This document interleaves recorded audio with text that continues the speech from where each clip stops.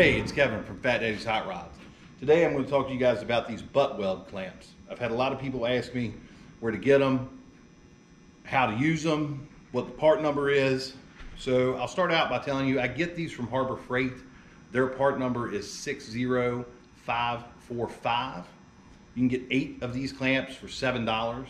I have found them at other places and they want $20 for 4 of the exact same clamp. So that's where I get them. That's how much they are. Let's go on to showing you how these things work.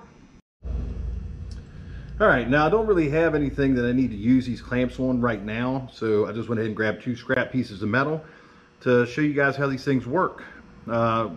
First off, these are 2-piece clamps. You do have to be able to get to both sides of your metal to use them.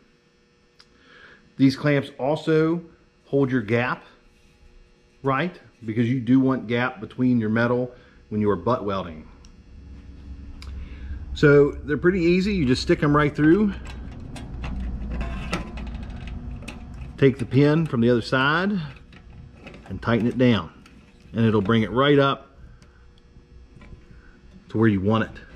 I'll stick another one in here to show you how this works. I'll stick it in upside down so you can see how the pin is. The pin goes right through here.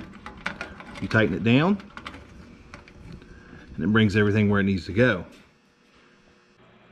I typically like to have the clamps spaced out a little more than this. It depends on what application I'm using, but just for demonstration purposes, I got them closer.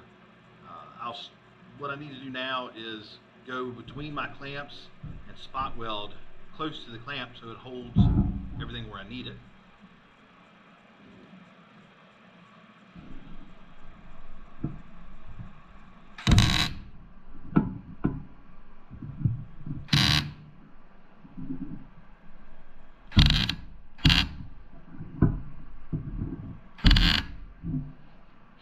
Okay, now that everything's been tacked up around there, what we do is we just pull our clamps out, loosen them up, reach back, pull that pin, pull the clamp out. Sometimes they can be a little bit of a bear to get out. And then after you pull all your clamps, you can just weld up your seams.